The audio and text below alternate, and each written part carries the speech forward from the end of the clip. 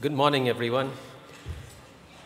You know, it's very dangerous to get such a generous introduction because now your expectations have been raised so high. You will all be disappointed this morning. But I am very happy to be here. And I must say, I'm very impressed. This is Saturday morning, right? And to see such a large group of people coming here on a Saturday morning shows that actually most Singaporeans know a good deal when they see it. I mean, how many firms in Singapore or in the world believe in zero management fee, right? It's actually quite a risky proposition, but it shows you that aggregate is being led by what I call three brave musketeers, Eric, Kevin, and Siak Eng. So a special round of applause for the three of them.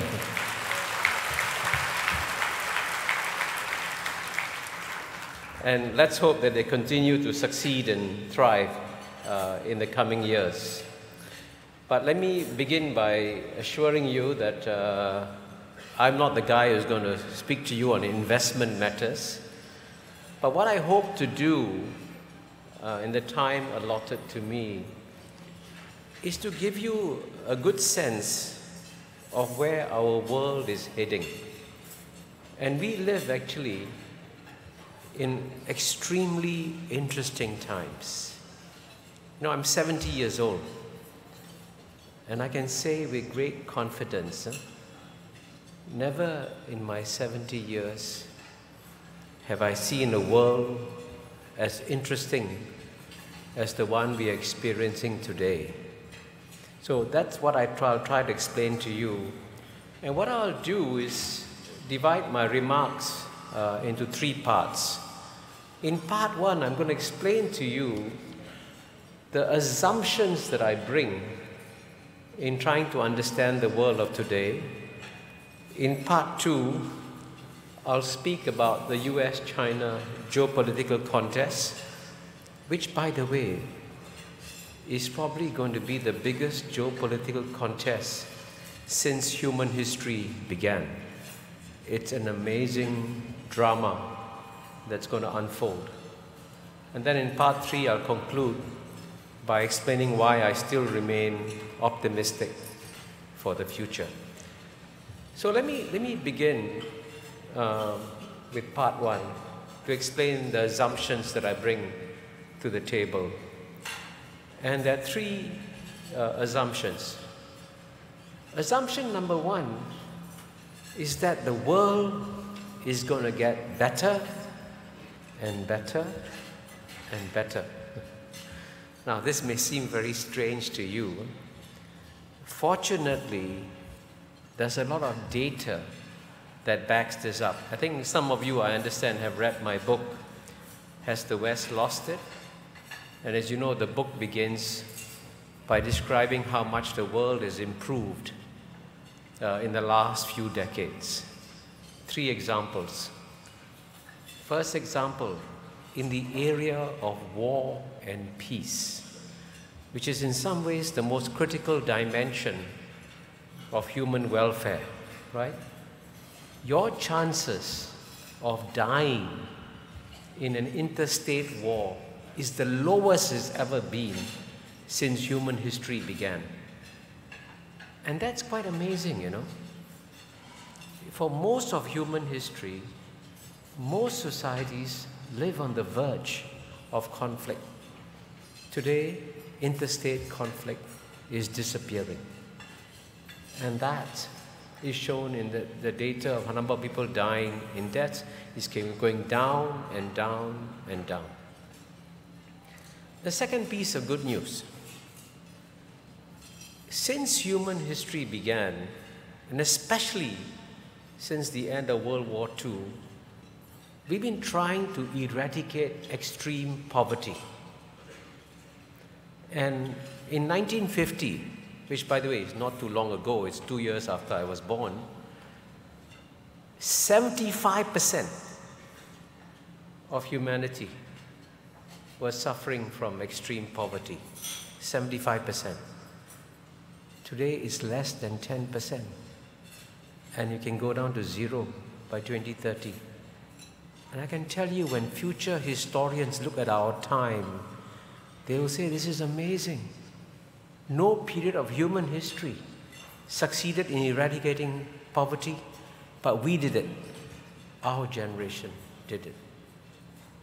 And the third piece of good news, which also explains my optimism, is that the global middle class population, which includes, by the way, all of you, is exploding from 1.8 billion in 2010 to 3.2 billion in 2020 to 4.9 billion in 2030, which means by 2030, more than half the world's population is going to enjoy huge improvements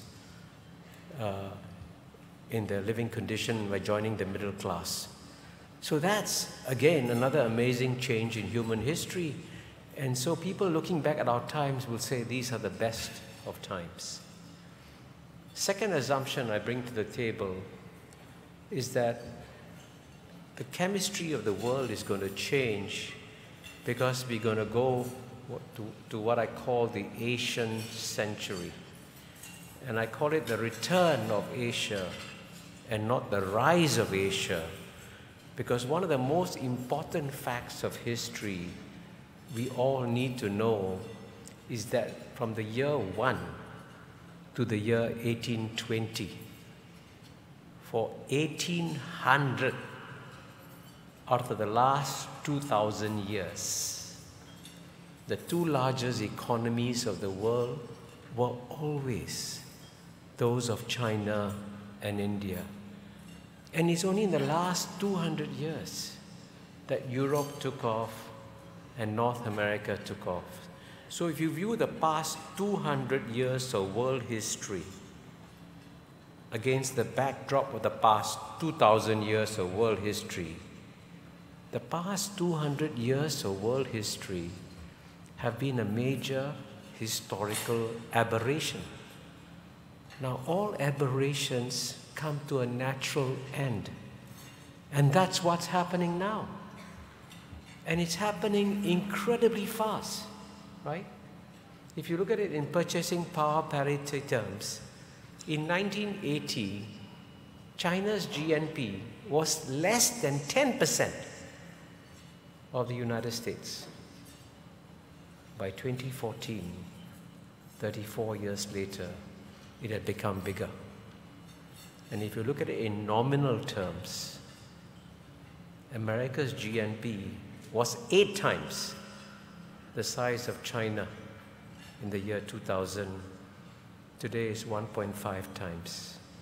What an amazing transformation is happening in this world. So the Asian century is coming. That's the second assumption. And my third assumption, which in a sense reflects what I said in the first and 2 points, is that the world today is changing very fast. Faster than we imagine, faster than we planned for. And it's important to bear this in mind, because if you want to understand in a very fundamental way why we are getting strange phenomenon like the election of Donald Trump in 2016, and why we are having these troubles with Brexit, all these troubles are a result of the failure of critical elites, especially in the developed world, in America, in Europe, to explain to their people, hey, the world is changing. We have to change. We have to adapt. So just to give you a concrete example, since I'm talking a lot about US and China, in the year 2001, when China joined the WTO and suddenly injected 900 million new workers into the global capitalist system, you would naturally get what a famous European economist, Joseph Schumpeter, said. You would get creative destruction.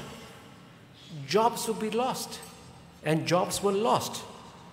And so the populations in America and Europe got angry. And that's how Donald Trump got elected in 2016. There is a connection.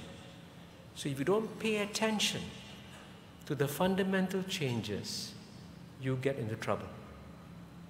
And what is especially bizarre, and I'm only going to make a passing mention of this, is that if you had asked me, even until 10 years, 15 years ago, which country is the most sensible country on planet Earth, I could have voted for the British, right?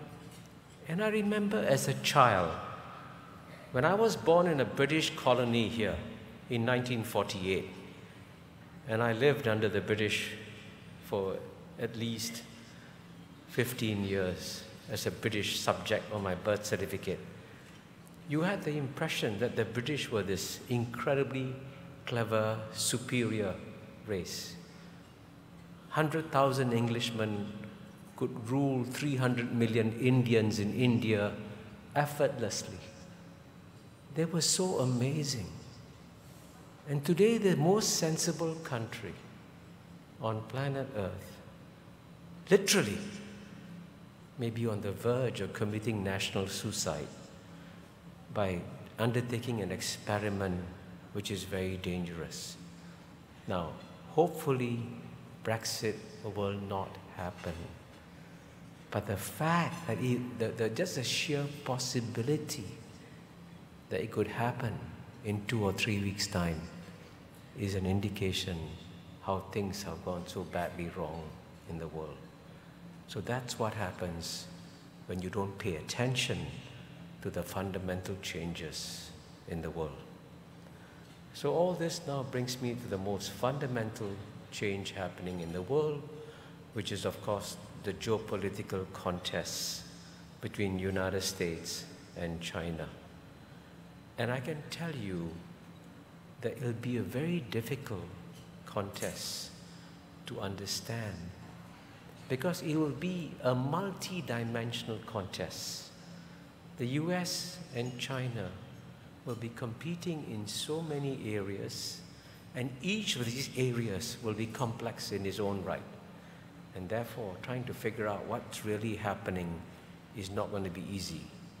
But the way I can be helpful to you is to tell you to look at some significant dimensions that will guide the US-China struggle. And by the way, I'm writing a book on the subject, and I hope to finish it by June this year. And one thing I discovered, that the best way to understand a problem is to write a book about it. Because in the process of writing the book, you actually learn quite a bit. So what I'm sharing with you is an advance indication of what my book is going to say in June. So what I do in this book is to discuss 5 dimensions of US-China rivalry. First dimension, economic. Second dimension, political. Third dimension, military. Fourth dimension, cultural. Fifth dimension, primacy. And I'll explain what primacy is. So let's go dimension by dimension.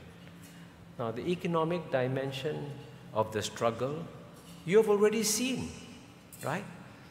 Donald Trump has launched a trade war against China.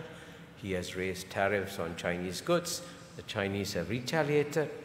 Donald Trump has counter-retaliated. And right now, as you know, they're busy discussing the outcome, how to solve this problem, and it's ongoing. In fact, this week, by the way, Xi Jinping was supposed to meet Donald Trump in Florida to try and solve this problem. There must have been a hiccup. It's not happening. So that's an ongoing thing.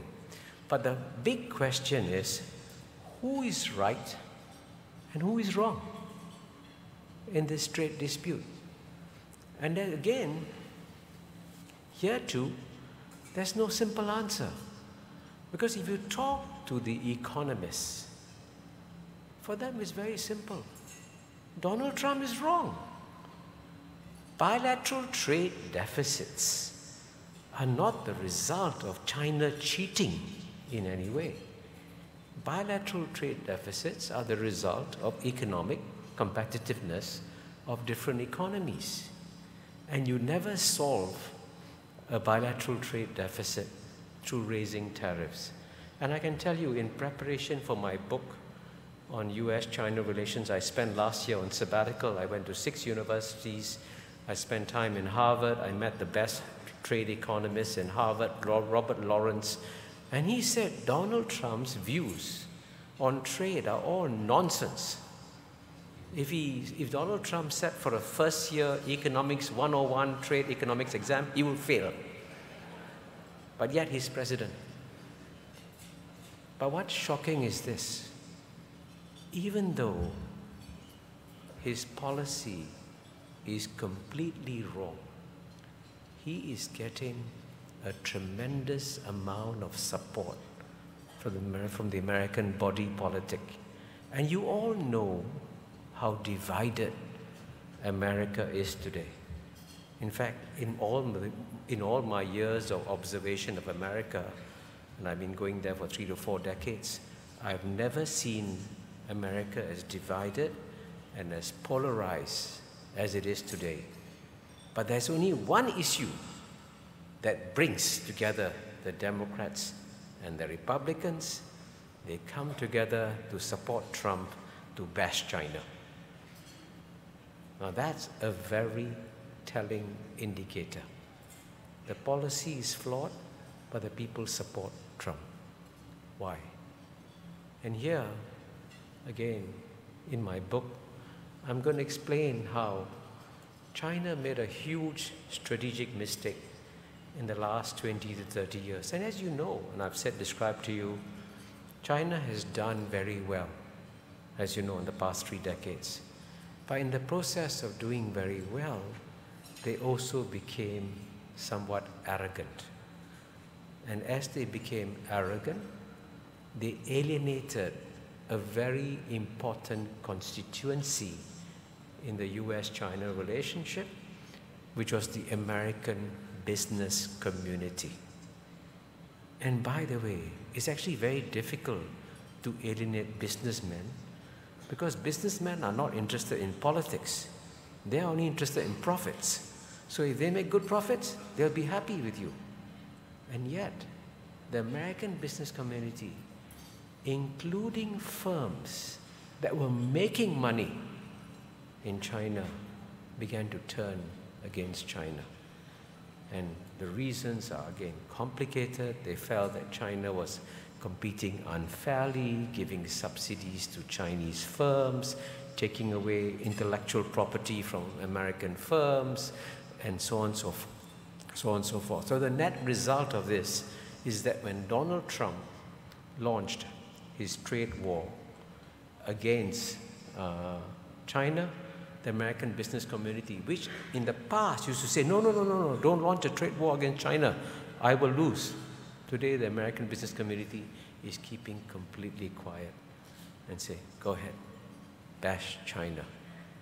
And that's why the situation is as bad as it is on the economic front. So the big question, therefore, is how will this turn out? What will be the result?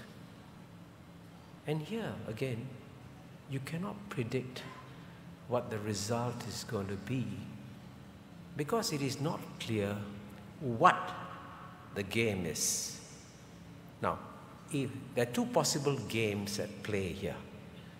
In the first game, if America wants to reduce trade deficits with China, it can be done. The Chinese are more than willing to buy more soya bean.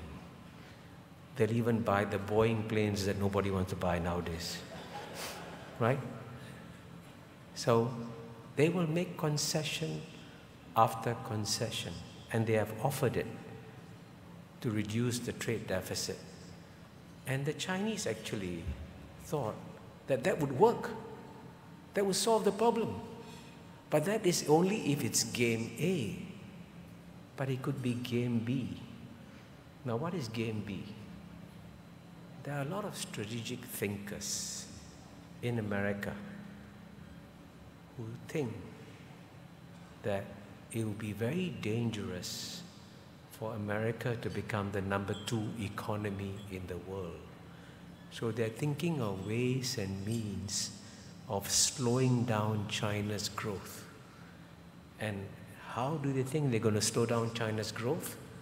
They believe that the best way to slow down China's growth is to gradually decouple the Chinese and American economies.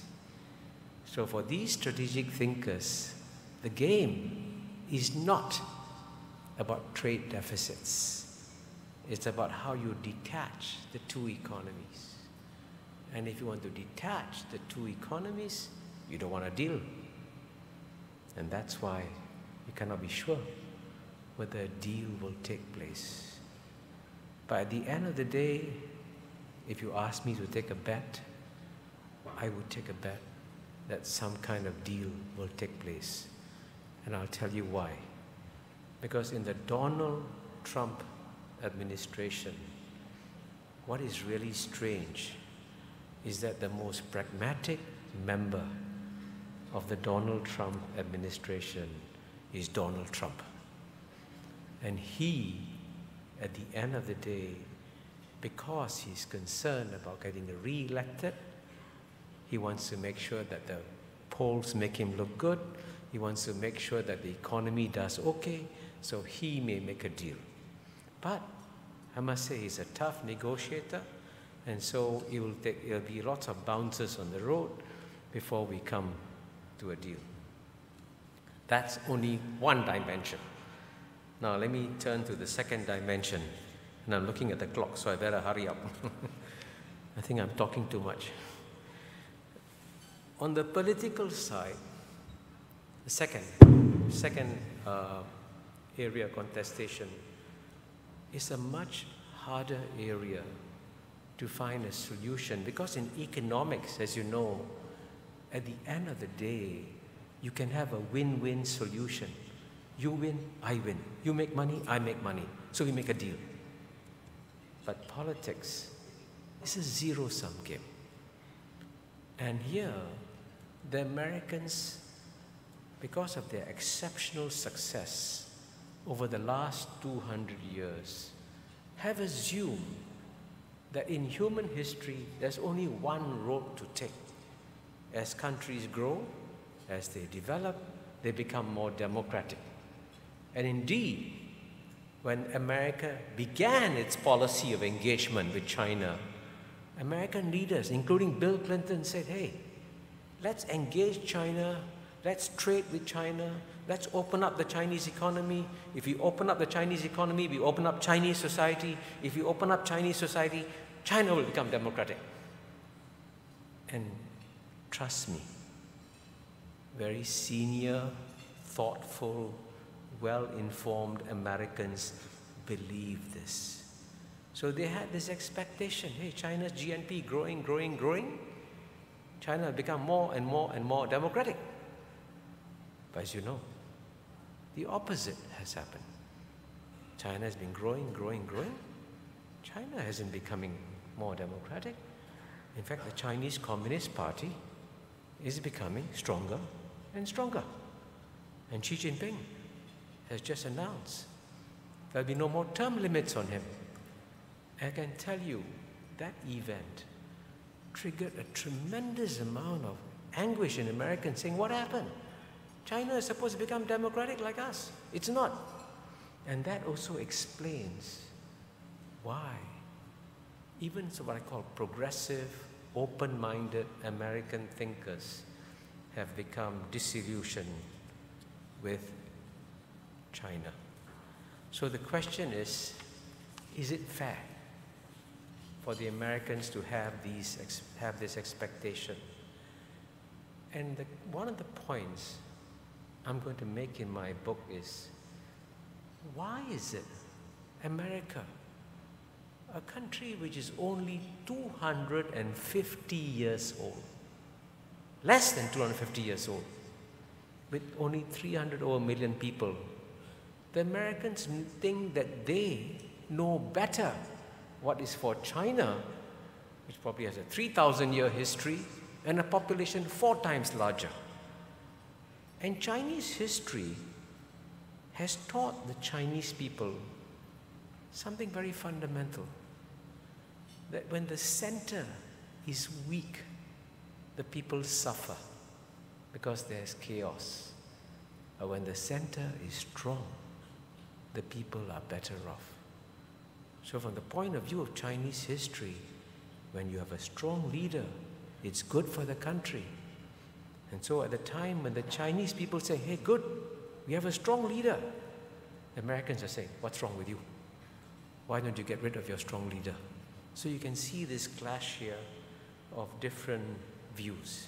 And this one, I expect the misunderstanding between US and China will continue to grow on the political front. It will not be easily resolved anytime soon. The third area where you're going to get very dangerous competition is in the military dimension.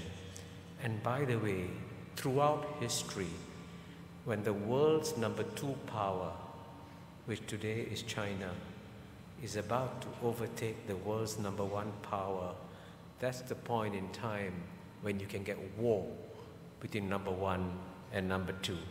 And indeed, a Harvard professor I met in Harvard, Graham Allison, has actually come up with a book. It's called Destined for War, and he predicts in his book, and he literally says, war is more likely than not between US and China. So let me give you some good news. There'll be no war, for sure. Because, and here, paradoxically, we can thank nuclear weapons for this, because if you have a war between US and China, and it escalates to a nuclear war, you have 2 losers and no winners. So if the US and China go to war, India will win, Russia will win, Japan will win, US and China will lose. So that's not going to happen. But despite that, there will be close shaves. And you can see in the South China Sea, and frankly, this is why Singapore has got to watch this situation very closely, because we may get tugged into this inadvertently. So we've got to watch this area very carefully and do our best to persuade the US and China not to have too many dangerous maneuvers against each other. And here I'm going to mention in passing, okay? I'm going to mention a few points that you should watch carefully. If there's one flashpoint that's very dangerous, South China Sea is one of them, but Taiwan is even more dangerous. Because as you know, from the point of view of the Chinese people, Taiwan was taken away by China during the century of humiliation by the Japanese in 1895, and the Chinese want to get Taiwan back. They're not going to get it back anytime soon. But if Taiwan declares independence, then the chances of war become very high. So this is an issue that you've got to watch very carefully. And you see, up to now, all American governments have been very careful on the Taiwan issue. But the Trump administration could be playing dangerous games on the Taiwan issue, and that's a point of danger you've got to watch. Now, the fourth dimension is the cultural dimension. And this is in some ways the hardest dimension to speak about, because everything I've said to you so far has been on the assumption that United States is a rational actor, China is a rational actor, and you have 2 rational actors trying to find deals and accommodations with each other. But in the cultural dimension, we're going to deal with something that is subconscious and that is buried in the imagination. And here it is a fact that going back hundreds of years, there has been in the Western imagination a deep fear of something which I call the yellow peril. Now, no Westerner will ever speak about the yellow peril. They will deny that it exists. But the yellow peril is like the invisible elephant in the room. It's there. It's playing a role. It's influencing decisions, but you can't talk about it. And that dimension is going to be very difficult for US and China to manage in the coming years. And then the fifth dimension that they'll have to deal with is what I call the primacy dimension. And what do I mean by the primacy dimension? Now, the United States has got very used to being number one for a very long time. And it's almost impossible for Americans to think of becoming number two. And I know this from first-hand experience because many years ago, maybe 5 years ago, I was invited to go to Davos to chair a forum on the future of American power. And there I was on the stage, like a stage like this. And next to me, there were two American senators, Conger and Chambliss. There was a New York Congresswoman, Nita Lowey, and a very senior American official, Mike Froman. So I asked these four panelists a question. What do you see? What do you see as the future of American power? He said, oh, we'll be number one, we'll be number one, we'll be number one. So I scratched my head. I said, you know, I've seen some data that says maybe within 10 years, 15 years, China's GNP could become bigger. So how will America react? And their answers shocked me. Their answers were, oh, we'll be number one, we'll be number one. But luckily, Senator Coker, who sadly stepped down, he was the smartest of the lot. He said, Mr. Chairman, I can do the maths. I can see where you're taking us. I'm not going there. Because for any American politician to have words coming out of his mouth saying, oh, America will become number two, he's dead. It's politically suicidal in America for any American politician to speak of becoming number two. But just look at this. It is inevitable. It's going to happen.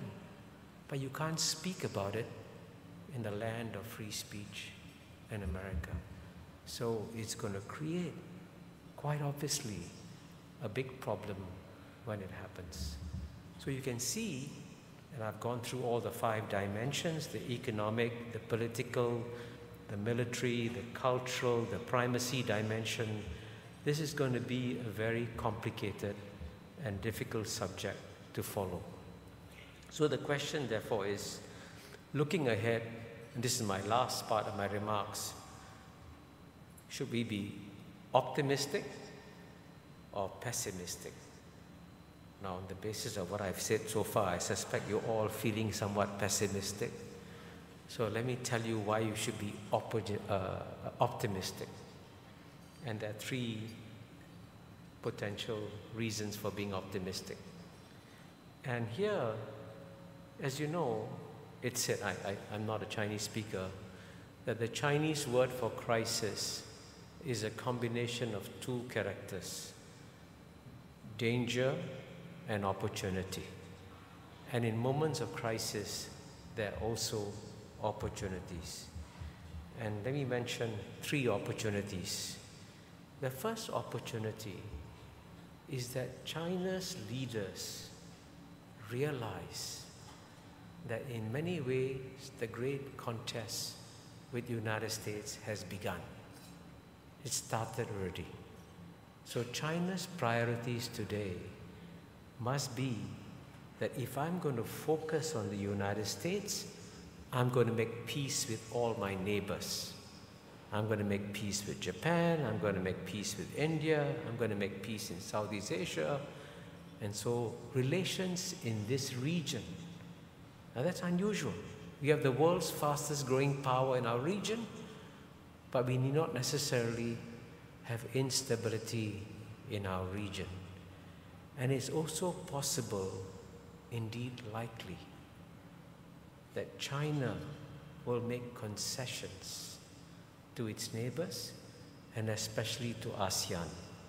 And if I can just make one point in one line, one of the saddest aspects of many people in Singapore is that they're not aware that ASEAN, the Association of Southeast Asian Nations, on which, by the way, I also wrote a book called The ASEAN Miracle. ASEAN is a geopolitical umbrella given to Singapore. It took us 50 years to build that umbrella. It's a very valuable umbrella. Use it, because ASEAN is going to get all kinds of dividends from China, even from the US, from Europe and other powers. So we are at the center of ASEAN, Singapore. We can benefit from some of these dividends. And you've seen this in the trade agreements that Singapore has signed and so on and so forth. So that's one area of opportunity. The second area of opportunity is that China